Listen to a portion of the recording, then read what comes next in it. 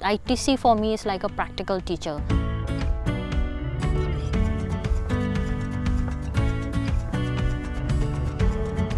I'm from an agriculture background. My family is from agriculture. I'm from a state that is Manipur state, or residing in Ukhrul. Dad is a farmer, so we own a land in order to do paddy. We also have intercropping of maize, potato, and we do mixed farming of with rice and fish cultivation. Agriculture has been there with us because I know the activities, the hardship, the effort that involves in agriculture. Being fresh out of college, when I join into ITC, I do not know what will be the role that will suit me. After a few months into my induction, after a few months into interacting with various personnel from ITC, I realized that one can do different roles.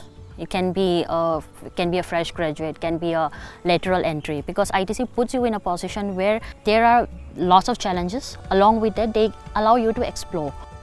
There comes a time where you feel like just because of the language difference, you're not able to communicate with them. But over a period of time, you realize that that doesn't play the main factor for you to understand the farm, for you to understand the field.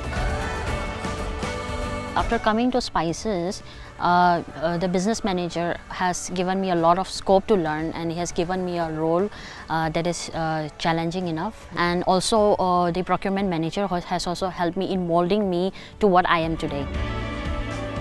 Got to interact with a lot of stakeholders, the customer, with farmers. It can be various suppliers, it can be among the colleagues. So through end-to-end, they allow me to expand, to allow me to learn, to perform.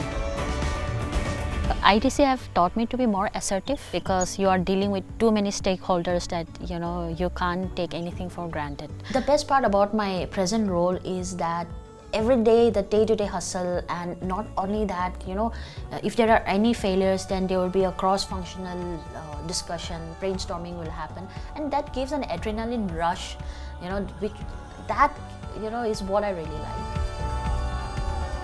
Coming to ITC, we need not segregate like it's a girl, it's a boy, or it's a man's job, it's a woman's job. No, nothing. Anybody can do anything. I feel empowered. There is no biasness in responsibilities.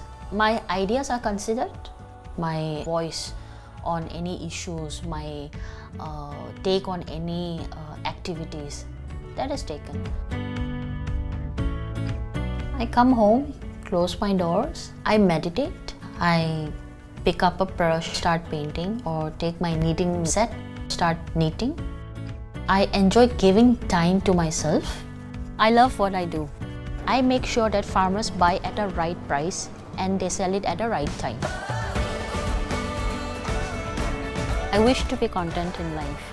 I believe that one should live in a moment. Tomorrow is too far away.